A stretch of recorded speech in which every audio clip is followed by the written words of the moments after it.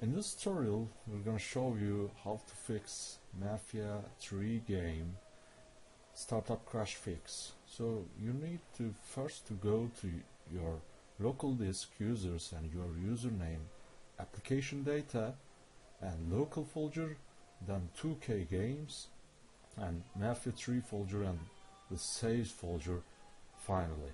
So you can find video.config file in it. So right click on it and open with your notepad. So you're going to see this code. So you must be change this code with this one. So you need simply copy this code and then move into your video config file and paste it, then click to save. So you have to fix your Mafia 3 game startup crash with this.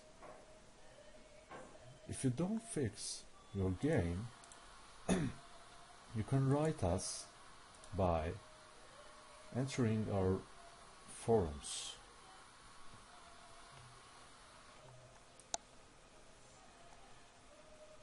Like this. So thanks for watching us.